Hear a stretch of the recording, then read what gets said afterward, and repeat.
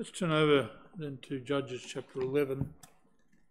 And we're going to read two sections of that chapter. The first is 1 through 11, and then we'll move over to verse 29 and read through to the end of the chapter.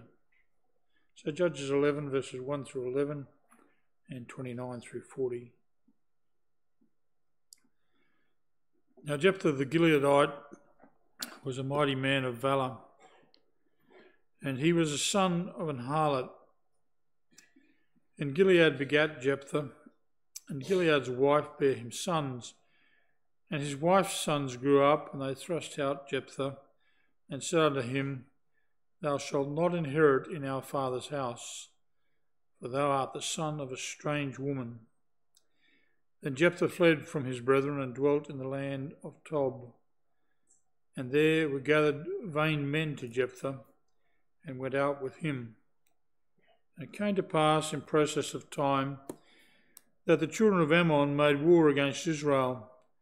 And it was so that when the children of Ammon made war against Israel, the elders of Gilead went to fetch Jephthah out of the land of Tob.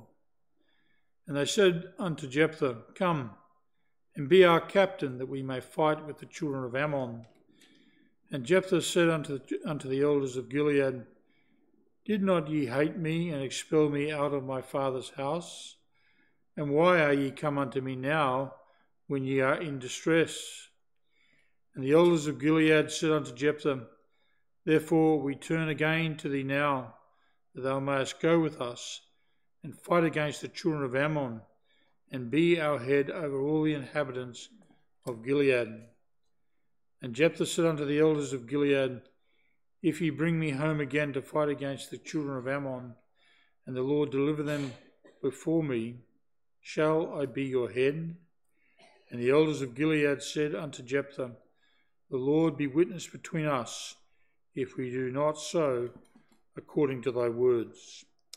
Then Jephthah went with the elders of Gilead, and the people made him head and captain over them. And Jephthah uttered all his words before the Lord in Mizpah. Now over to verse 29. And the Spirit of the Lord came upon Jephthah, and he passed over Gilead and Manasseh, and passed over Mizpah of Gilead, and from Mizpah of Gilead he passed over unto the children of Ammon.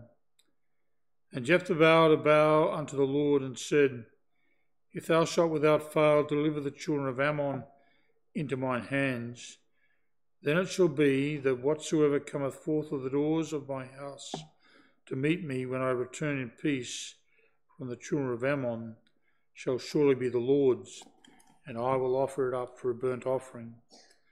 So Jephthah passed over unto the children of Ammon to fight against them, and the Lord delivered them into his hands. And he smote them from Aurora even till thou come to Minnith, even 20 cities, and unto the plain of the vineyards with a very great slaughter. Thus the children of Ammon were subdued before the children of Israel. And Jephthah came to Mizpah unto his house, and behold, his daughter came out to meet him with timbrels and with dances, and she was his only child. Beside her he had neither son nor daughter. And it came to pass when he saw her that he rent his clothes and said, Alas, my daughter, thou hast brought me very low, and thou art one of them that trouble me. For I have opened my mouth unto the Lord, and I cannot go back. And she said unto him, My father, if thou hast opened thy mouth unto the Lord, do to me according to that which hath proceeded out of thy mouth. For as much as the Lord hath taken vengeance for thee of thine enemies, even of the children of Ammon. And she said unto her father, Let this thing be done for me. Let me alone 2 months, that I may go up and down upon the mountains, and bewail my virginity, I and my fellows. And he said, Go. And he sent her away for 2 months, and she went with her companions, and bewailed her virginity upon the mountains. And it came to pass at the end of 2 months, that she returned unto her father, who did with her according to his vow which he had vowed, and she knew no man. And it was a custom in Israel, that the daughters of Israel went yearly to lament the daughter of Jephthah, the Gileadite, 4 days in a year. May the Lord bless to us his own word, and particularly as we come to take up a portion of that reading in our sermon. The sermon this morning, brethren, is Judges chapter 11, 29 through 31, and then 34 through 40. And given the length of the passage, we won't be reading that again now. But you might like to have your Bible open at those sections. Judges 11 then. Here we're introduced to Jephthah. Jephthah was the 8th judge of Israel.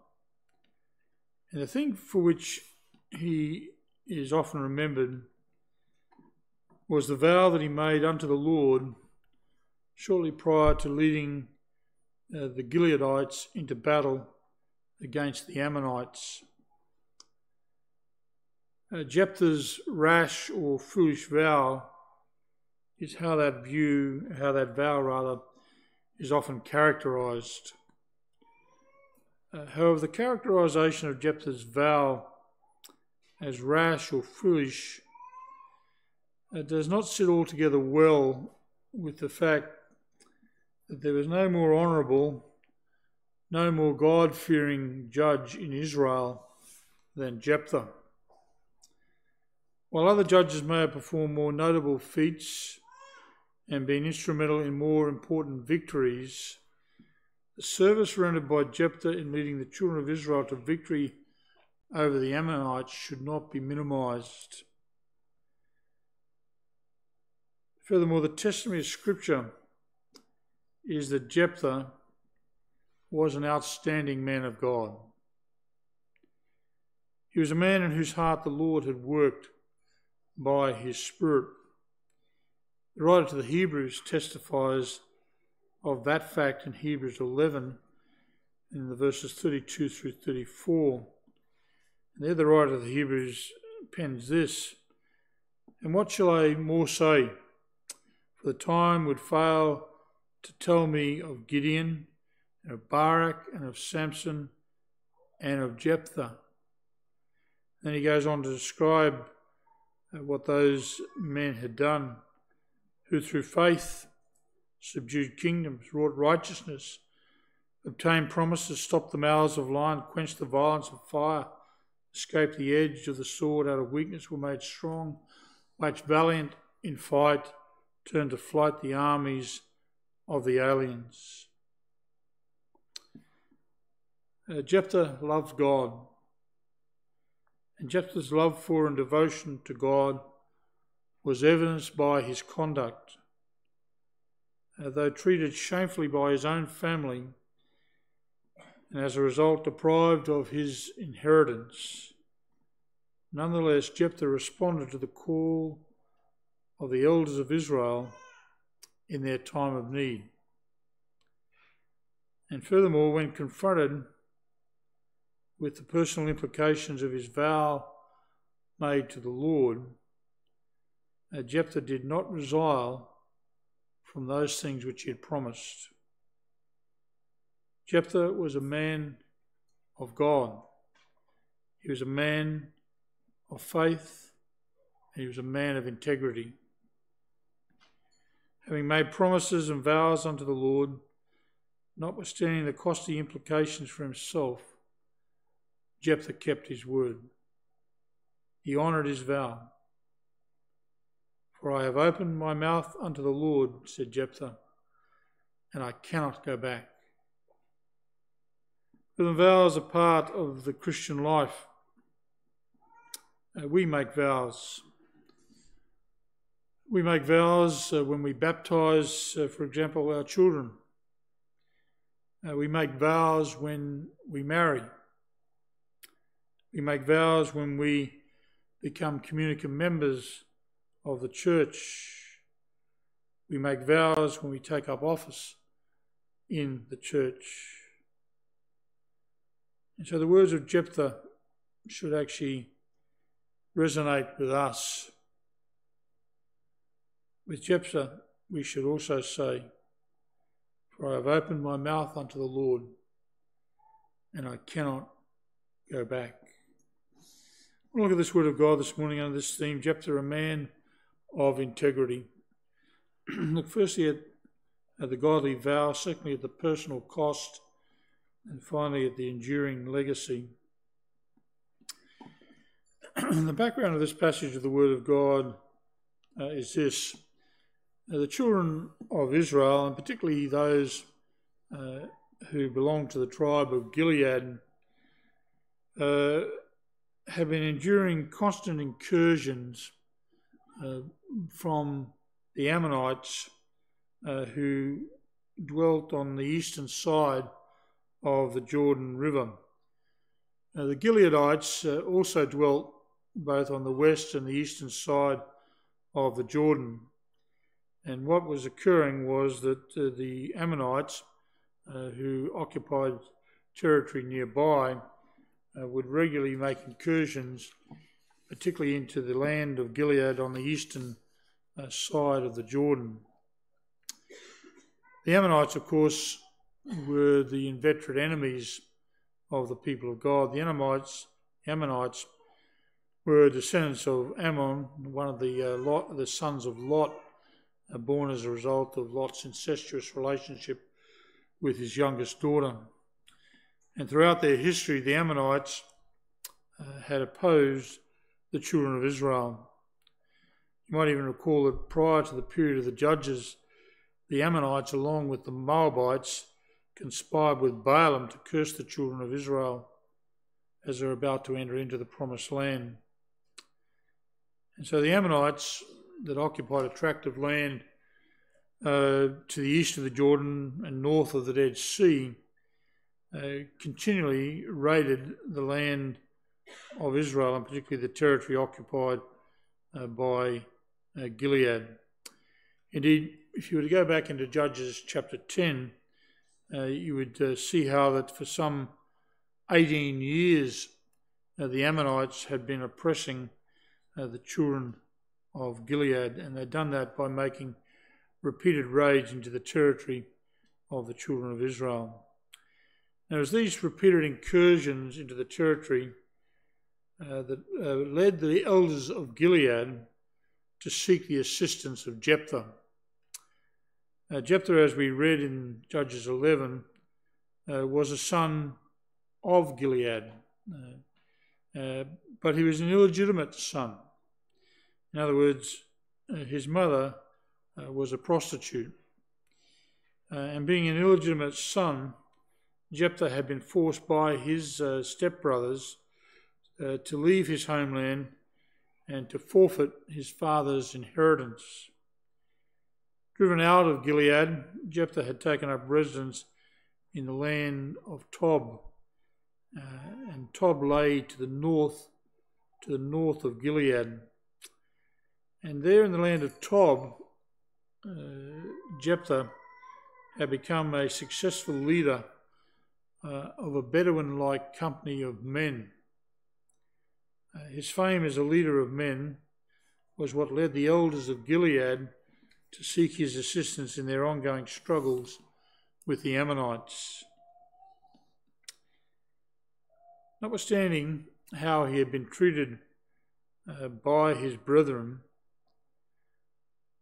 Jephthah responded positively to the call of the elders of Gilead to return and to lead the Gileadites in war against the Ammonites.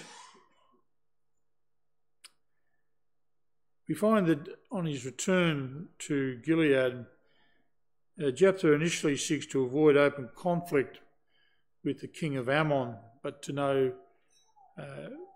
with no success. Indeed, it became very evident very early on that the king of Ammon was intent on driving the Gileadites out of the eastern side of the Jordan River and taking possession of that land for himself. And so as a result, we find in verse 29 that we're informed that the Spirit of the Lord came upon Jephthah and he passed over unto the children of Ammon. In other words, the Spirit of the Lord came upon Jephthah and he began to engage the children of Ammon in war. It was in preparation for his conflict with the Ammonites that Jephthah vowed a vow unto the Lord. That's verse 30 of chapter 11. The content of his vow to the Lord is recorded in verses 30 and 31. And this was the vow. He says to the Lord, if thou shalt without fail deliver the children of Ammon into my hands, then it shall be that whatsoever comes forth of the doors of my house to meet me when I return in peace from the children of Ammon shall surely be the Lord's, and I will offer it up for a burnt offering. Now, many commentators consider this vow by Jephthah,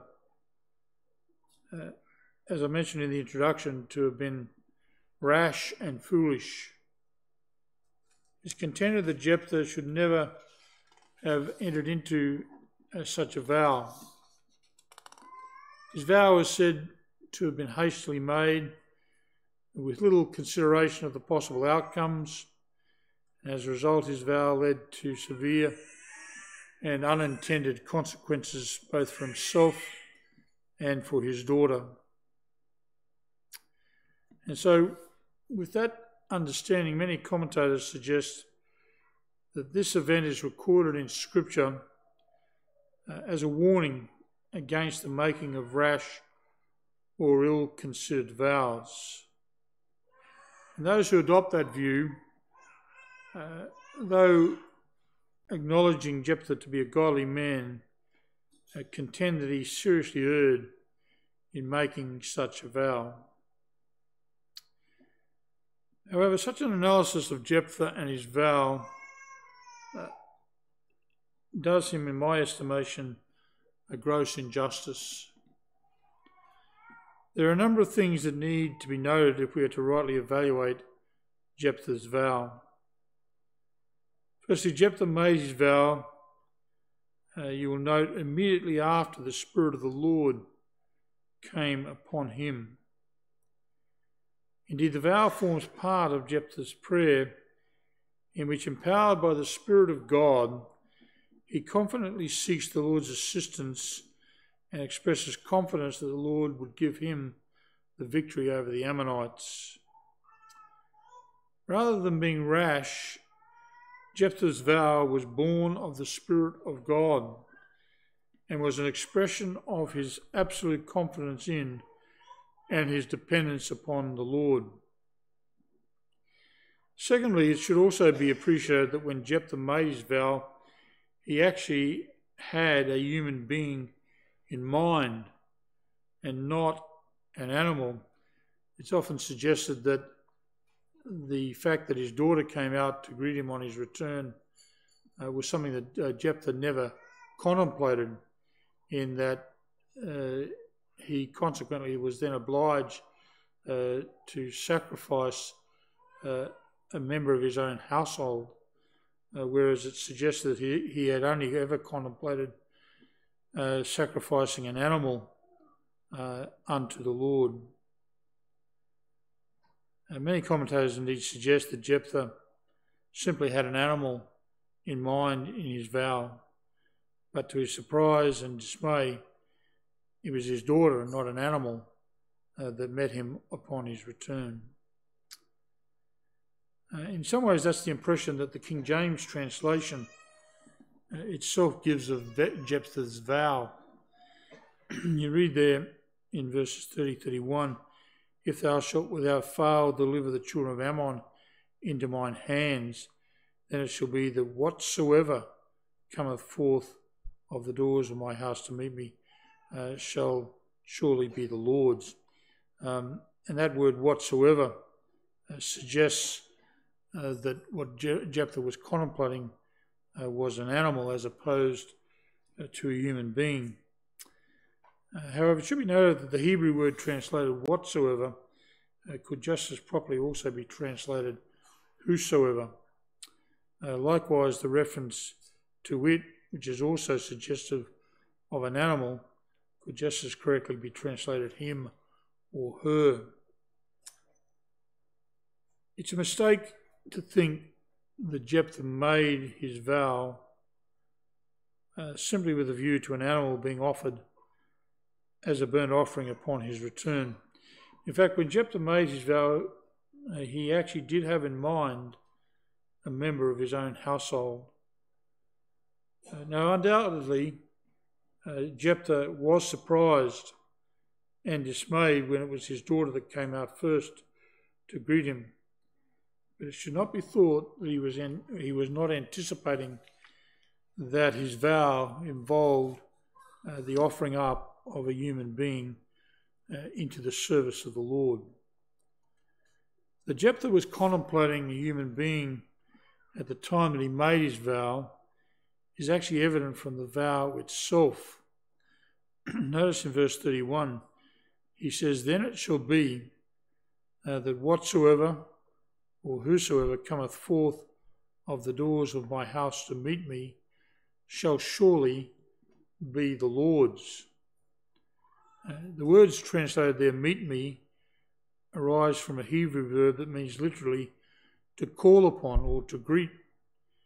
It cannot be reasonably suggested that when Jephthah made his vow to the Lord that he was contemplating that a sheep or a goat or a bull would emerge from the doors of his house to greet him or to meet him. Now, when Jephthah made his vow, he was contemplating that a valued member of his household would come forth to meet or greet him upon his return.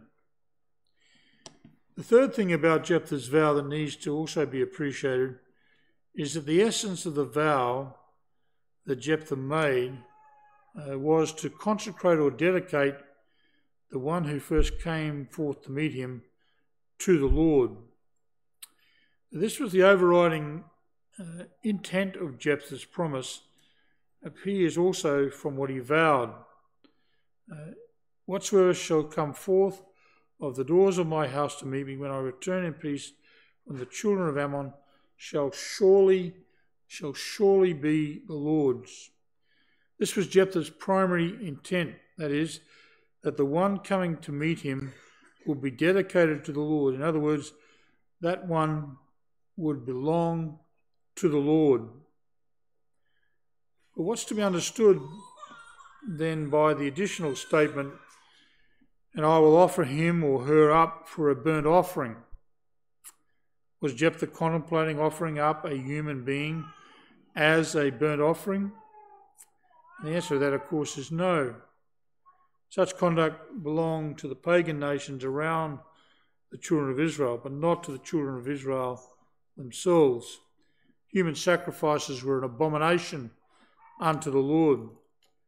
And Jephthah was a man that feared God. He was a man in whom the Spirit of God dwelt. And therefore to suggest that Jephthah was contemplating offering up a human being as a burnt offering does not accord with what we know of Jephthah. To grasp what Jephthah intended when he spoke of offering him or her up as a burnt offering, it's actually helpful to consider what a burnt offering actually signified. The burnt offering, unlike all other forms of sacrifice, involved the whole of the body of the animal sacrificed being consumed by fire. And there were two aspects, or two things signified by the action of the consuming of the whole animal by fire. Firstly, the burnt offering was designed to depict an expiatory sacrifice, that is, an atoning sacrifice, the victim dying for the sin of the one who brought the offering. So that's one aspect of the burnt offering.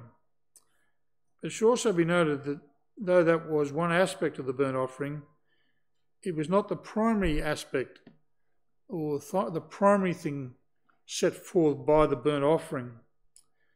The primary purpose of the burnt offering was as a self-dedicatory sacrifice, the entire sacrifice being consumed, the burnt offering symbolising and picturing the complete consecration or dedication of the one bringing the offering to the Lord. In bringing a burnt offering, the one bringing the offering was declaring their willingness to dedicate their life to the Lord. The bringing of a burnt offering was really a statement of intent. By it, the offerer declared that he would devote himself wholeheartedly to the service of the Lord. And that is what Jephthah intended when he vowed that he would offer the one that came forth first to greet him for a burnt offering. Jephthah's vow concerned the offering of that member of his household as a symbol of his complete consecration and dedication to the Lord. In other words, Jephthah was willing to sacrifice and to give up a valued member of his household as a symbol of his own complete consecration and dedication to the Lord. Jephthah's vow, viewed against those things, was not rash, nor was it foolish. Much less did it have its origins in pagan rites and ceremonies that contemplated the offering up of a human sacrifice. Jephthah's vow was a godly vow. His vow was an expression of his dedication and thankfulness to the Lord. And it was grounded in the sure knowledge that the Lord would give the children of Gilead the victory over the Ammonites. Indeed, even before Jephthah entered into battle with the Ammonites, he knew that the Lord would actually give him the victory. He was assured that the Lord would give him the victory. He knew that because not only had the elders of Gilead called him to be their captain, but the Lord had also called him by his Spirit to lead the children of Gilead. Jephthah's appointment as the leader of Gilead was according to the appointment of the Spirit of God. We're told there in verse 29, and the Spirit of the Lord came upon Jephthah. And the Spirit of the Lord came upon Jephthah not to perform a work of grace in his heart. Now, Jephthah was already a child of God. But the Spirit of the Lord came upon him at that time to qualify and to equip him to be the deliverer of the children of Gilead. Jephthah's conviction and confidence is reflected in his vow. Notice what he says there in the vow again. Verse 31, then shall it be that whosoever cometh forth of the doors of my house to meet me, when I return in peace, from the children of Ammon, then it shall be, at that time, at the time of his return. You see, there's no question in Jephthah's mind that he would actually return from his warfare with the children of Ammon, that he'd actually return in peace. He'd return under the blessing of God. He would return victorious. He says, when I return in peace, not if I return in peace. Victory over the Ammonites was assured in Jephthah's mind, and therefore, as an expression of his gratitude to the Lord, Jephthah promised to surrender to the Lord something that was precious to him, a member of his own household. I think you could say this, that the substance of Jephthah's vow was this: Lord, if you will deliver Ammon into my hands, as I know you will, then it is fitting that I should show my thankfulness for such a great victory. and I will express my thankfulness by dedicating to you whoever comes forth first from my house to greet me upon my return.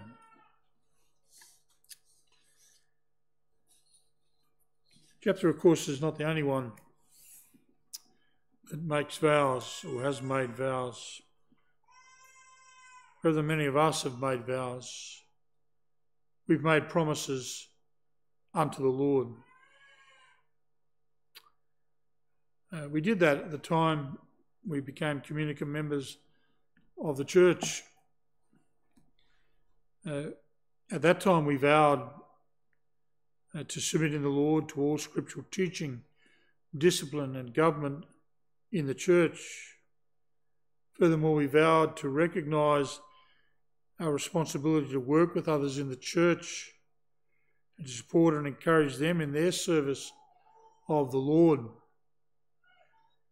Furthermore, we at that time also vowed to diligently read the Bible, to engage in private prayer, to keep the Lord's Day, to regularly attend the worship services, to aim by God's grace and the power of his Holy Spirit to seek first the kingdom of God and his righteousness. And we promise to do that in all the parts of our daily life and to faithfully perform our whole duty as true servants of our Saviour. They're all part of the vows that we actually have made at the time we became members of the church. We do well to remember the words of Jephthah. We have opened our mouths unto the Lord. Many of us have also made vows to the Lord with respect to marriage. We've made vows not only to our husbands and to our wives, we've also made vows unto the Lord. As husbands, we have promised to be loving and faithful husbands unto our wives. And we've promised to be that until God should separate us by death. As wives, we promise to be loving, faithful and obedient wives unto our husbands. And we also have promised to do that until God shall separate us by death.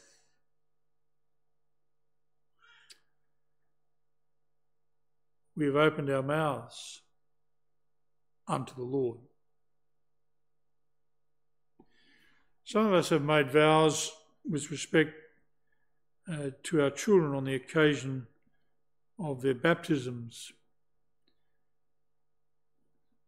On that occasion, we vowed before the Lord to raise our children in the nurture and the admonition of the Lord.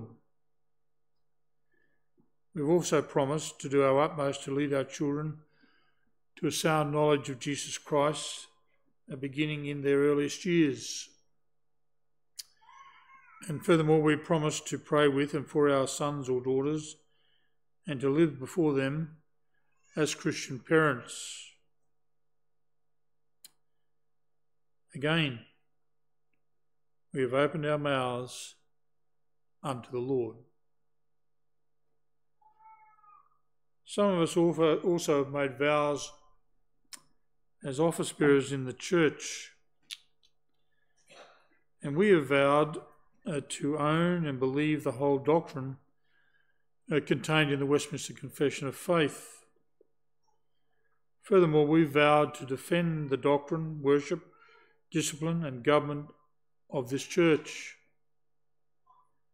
And furthermore, we have promised to faithfully, diligently and cheerfully discharge the duties of our office.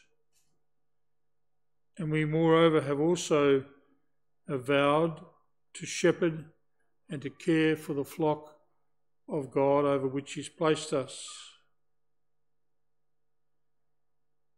So brethren, again, as office bearers in the church, we have actually opened our mouths unto the Lord. The Lord gave Jephthah an astounding victory over the Ammonites. News of the victory preceded his return. To Jephthah's surprise and to his dismay, the first person to greet him upon his return was none other than his daughter. And to highlight the significance of that, our text emphasises that she was his only daughter. Indeed, it emphasises that she was his only child. Verse 34, and Jephthah came to Mizpah unto his house, and behold, his daughter came out to meet him with timbrels and with dances, and she was his only child. Beside her, he had neither son nor daughter.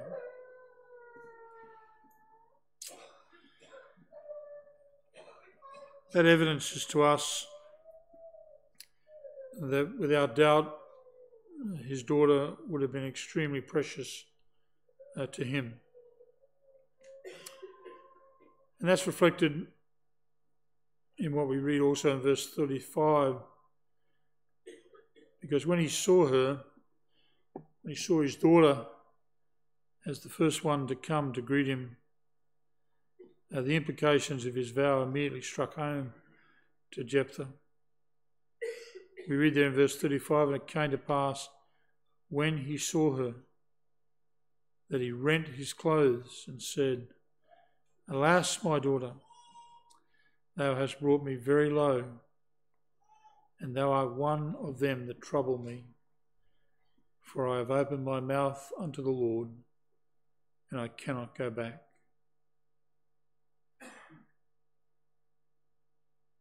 Something that Jephthah had never apparently contemplated came to pass. He had not contemplated that it might be his daughter that would first come to greet him upon his return. He's now confronted with the vow that he's made and the implication of that vow for himself and for his daughter. Perhaps Jephthah's natural inclination, and perhaps it's an inclination that we're also inclined to follow. Perhaps Jephthah's natural inclination would have been to set aside his vow, not to acknowledge that vow, not to fulfil that vow. But such was Jephthah's personal devotion to the Lord that Jephthah would not resile from his vow. He says, I have opened my mouth unto the Lord. I have vowed unto the Lord. It vowed a vow to God, to the God of his salvation. And when he contemplated and considered that fact, Jephthah says to his daughter, I have opened my mouth unto the Lord, and I cannot go back. I cannot go back. No, Jephthah does not say, I may not go back, nor does he say, I will not go back, but he says, I cannot go back. For Jephthah, it was unthinkable that he should step back from the vow that he'd actually made to the Lord. So high did he view the Lord. Jephthah was a man of his word. He would keep the vow that he made, notwithstanding the implications that that vow now had for him. Contrary to what some commentators maintain, though Jephthah was a man of his word, one ought not to think that he intended offering up his daughter as a physical sacrifice upon an altar. Jephthah was not a pagan, and to have offered up his daughter in that way would have been an abomination to the Lord. Rather, Jephthah committed to doing what he had always intended to do. He dedicated his daughter, notwithstanding that she was his only daughter, and indeed only child. He dedicated his daughter to the Lord, committing his daughter to a lifetime of celibacy and service of the Lord. And the implication of what Jephthah intended to do was this: Jephthah's daughter would never marry, and nor would she ever have a family, nor would she ever bear children. This is what Jephthah's sacrifice of his daughter involved. It's actually indicated in verse 37 when his daughter says to him, "Let me bewail my virginity.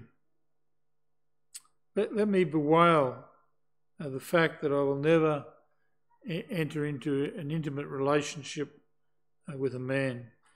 It's borne out also in verse 39 where it's recorded, "And she knew no man." The life of Jephthah's daughter was sacrificed and dedicated to the Lord. Not the physical life of Jephthah's daughter, but the life that she could live in this world was dedicated to the Lord. The personal cost to Jephthah himself was enormous.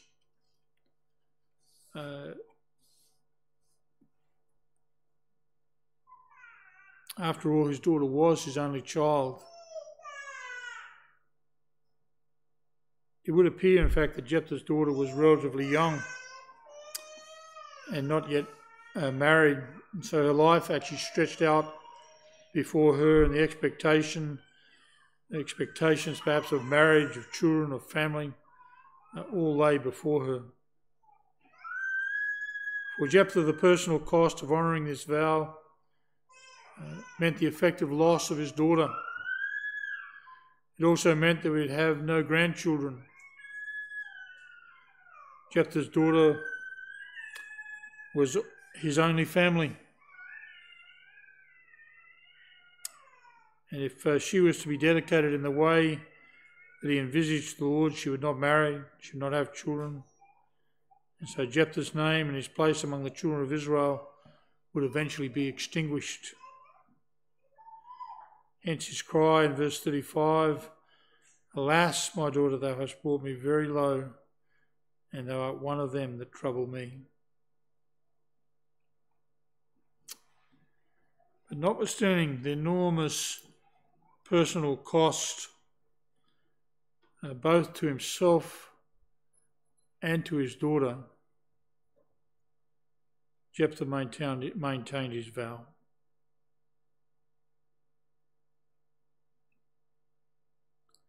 "I have opened my mouth unto the Lord, and I cannot go back."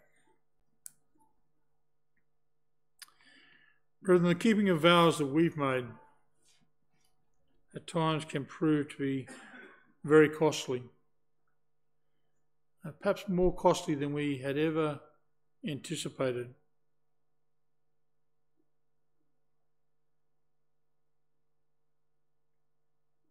When we made vows, for example, of our profession of faith and of our willingness to give our lives to the service of Jesus Christ, at times that can require far more of us than we might ever contemplate or think at the time we made that vow.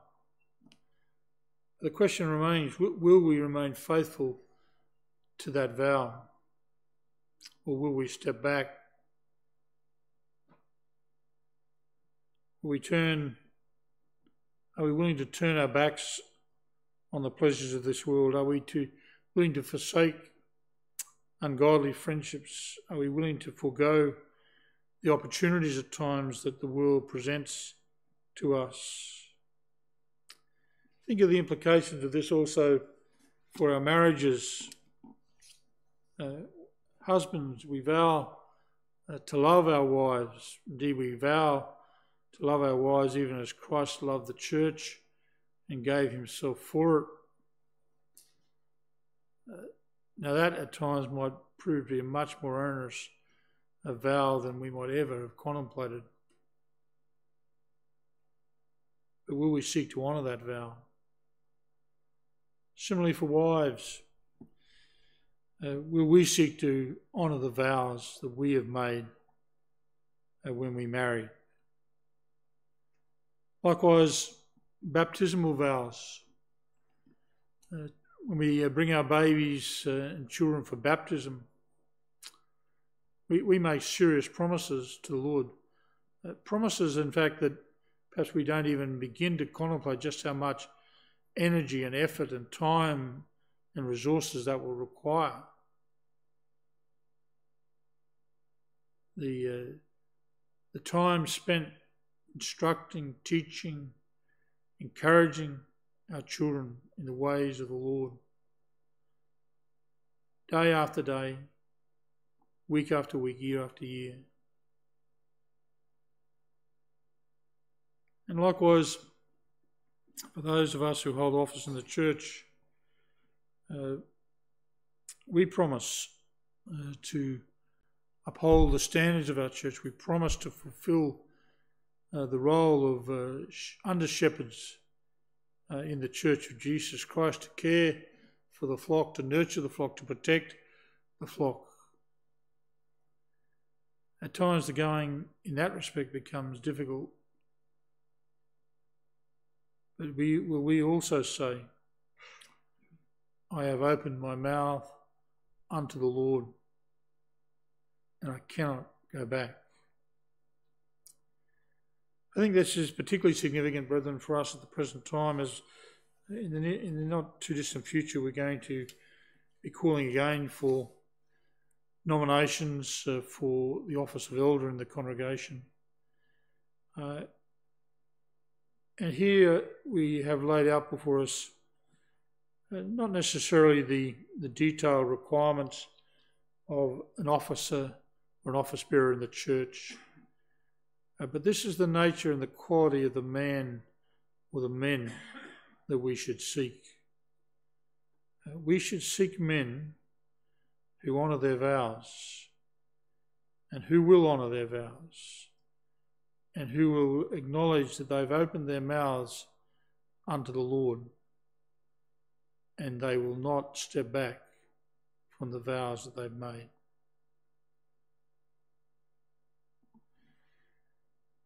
Brethren, in the Christian life, there is a cost. A cost in many areas of our life to the vows that we make. Our calling as Christians, as those in whom the Spirit of God, the Spirit of Christ dwells, is actually to be faithful to the Lord, faithful to our promises, faithful to our vows. We are to be men and women of genuine integrity. We are to be known as those who actually keep and honour our word.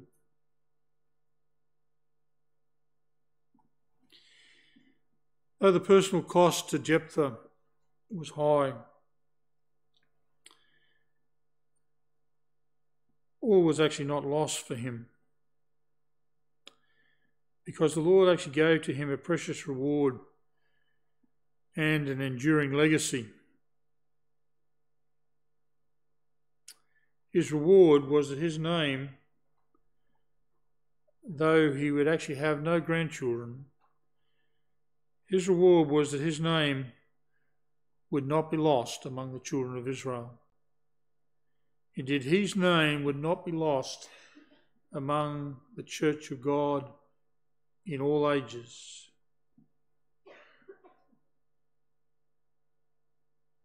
He lost his physical inheritance in the land of Canaan, and he would have no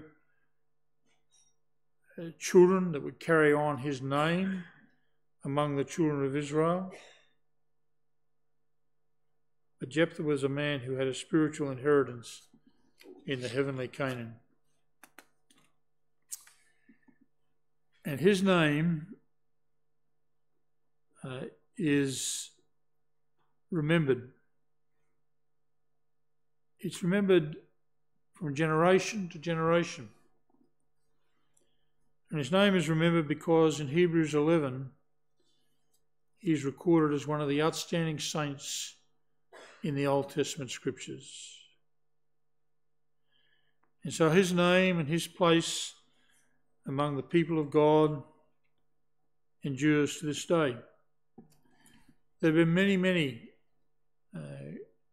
of God's people throughout the history of this world whose names have now receded into history. But the name of Jephthah remains before the Church of God even to this day. The Church of God remembers Jephthah. We remember Jephthah. We know who Jephthah was. We know of the integrity of Jephthah. His place among the people of God is forever assured. We know that Jephthah was a man of faith, a man of integrity, a man who honoured his word, a man who kept his vow. And Jephthah also received an enduring legacy through his daughter.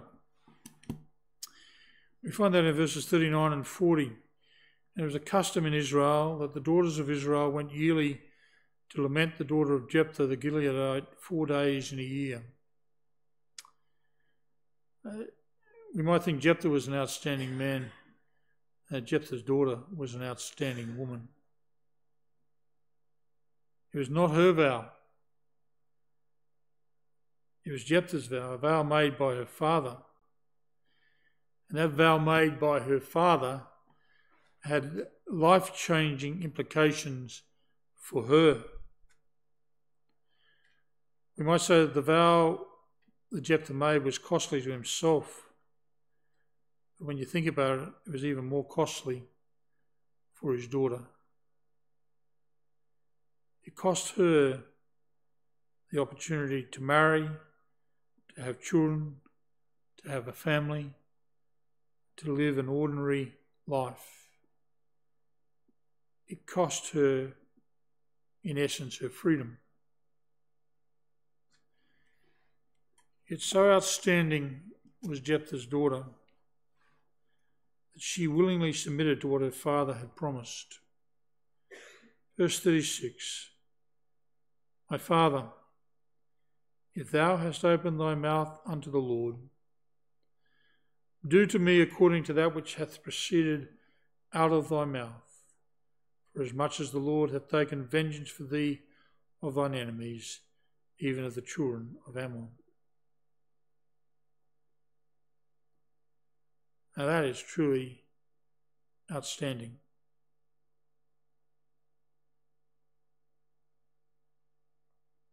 As a result of his vow,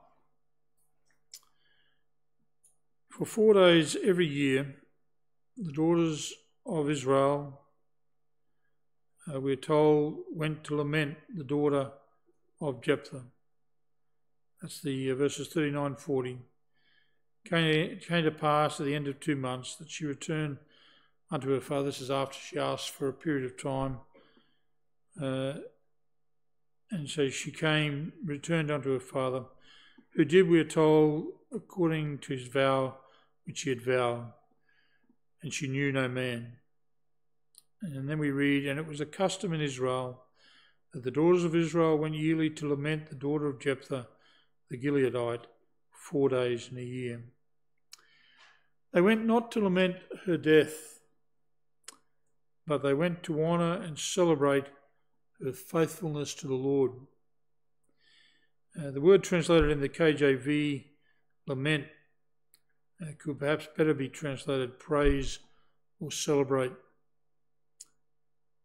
The daughters of Gilead celebrated the life of the daughter of Jephthah 4 days in every year. Love and devotion to the Lord was the hallmark of Jephthah's family. Father and daughter were of one spiritual mind, and both willingly sacrificed their lives and their earthly happiness in order that they might actually serve the Lord, and that the promises made by Jephthah to the Lord might be fulfilled.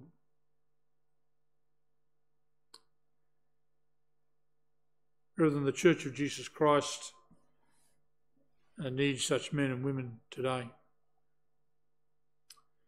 We as a congregation need men and women of the calibre of Jephthah and his daughter. Men and women who honour God above their own interests and who are men and women of integrity. Amen.